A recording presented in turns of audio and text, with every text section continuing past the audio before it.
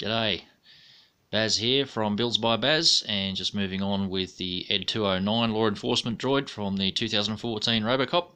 And I've slowly been replacing all the hardened and resined Pepakura pieces with solid bits of metal and wood. So aluminium, steel, nuts, bolts, screws, whatever I can to make this thing solid. So here's all the resined paper pieces, and they've all been replaced because they are weak. They're kind of hard, but they break easy if they're dropped. So everything's been replaced with solid wood now.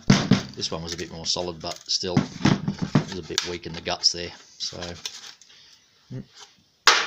he's gone too now. So I made sure I can articulate everything now. So I'm going to replace these with wood and metal, and put some details in where the guns are, cut all that out. So I'm not sure what I'm going to do with the head yet because it's still paper, but there's all the guts now replaced. Aluminium armoured plates on the front, most of the rest of it's wood. Added a fair bit of detailing. Oh, look at that, I just stepped on some weak stuff. So added in those little door things on the back. Oh look, I stepped on it again. What a pity. And added all the details in down the back here. So it's all pretty solid now. The arms all move, so everything sort of moves, rotates, and the head rotates.